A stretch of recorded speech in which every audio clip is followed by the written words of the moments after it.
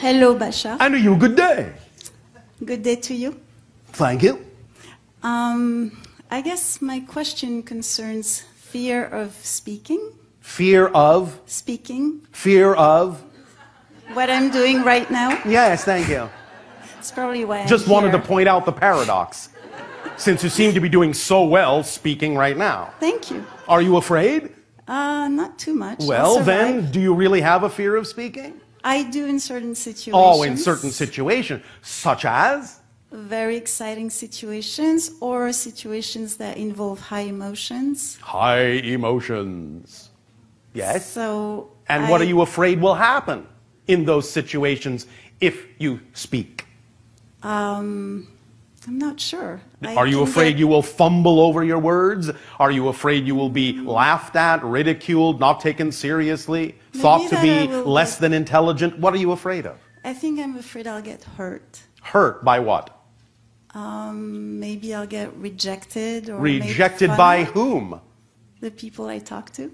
You can't be rejected by people that you're talking to. You can only reject yourself.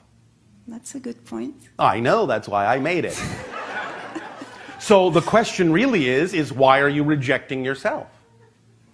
Do you not find yourself valid? Do you not find yourself worthy? Do you think of yourself as less than? Are you attempting to measure yourself against other people and finding yourself coming up short? Sometimes. Yes. But why do you do that when you have no business doing that? In fact, you have no ability to do that. You are unique. They are unique. There's no way you can compare yourself really to anyone else. So why are you doing something that's not really possible to do? Well, maybe I should stop. Well, maybe you ought to. If you prefer to, yes. But the question is, why do you do it?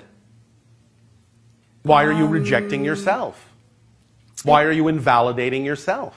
It feels like a vibration that I can shift into or out of. Yes, I understand it's a vibration, but the question is, why are you choosing it if you don't prefer it? I think I have felt that way. I understand you felt that way, but feeling that way is not the reason.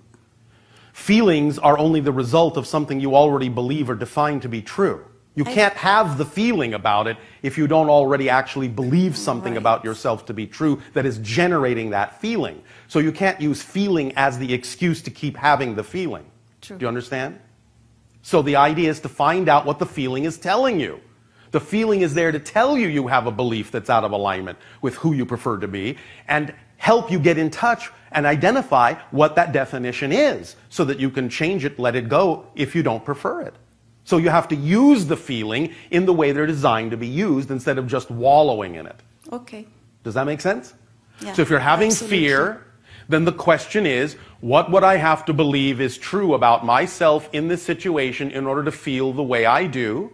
And, or, conversely, if I did choose to move forward and be the self I prefer to be, what am I terrified will happen? And one way or another, you will identify what the definition is. Generally, in these circumstances, it has to do with what we've already talked about. Issues of self-doubt, self-invalidation, not being worthy, not being good enough, so on and so forth.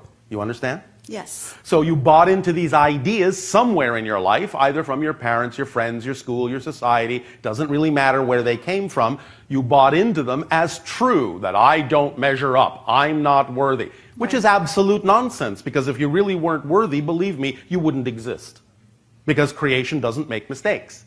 Okay. So if you exist, then creation knows you need to exist, or it wouldn't be all that it is. Without you. You're that valuable.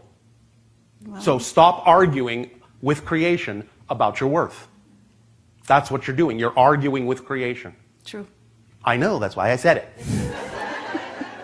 So, are you ready to stop arguing with creation? Are you ready to believe that you're worthy by the very fact and the proof of your existence? Or are there still some other beliefs in there that are preventing you from really being who you prefer to be? And you do, by the way, notice that you've been speaking in front of a crowd during this entire conversation. I have noticed that. Thank you for reminding me. All right. I think what you just said gives me something that you can allow to sink in. On. Yes. All right, if you want to work on it, go ahead and work on it. And when you are done working on it, perhaps you will decide to actually shift. Okay.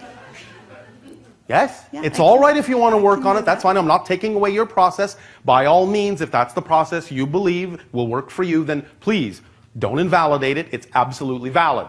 All I'm simply pointing out is that all of the working on it doesn't actually shift you.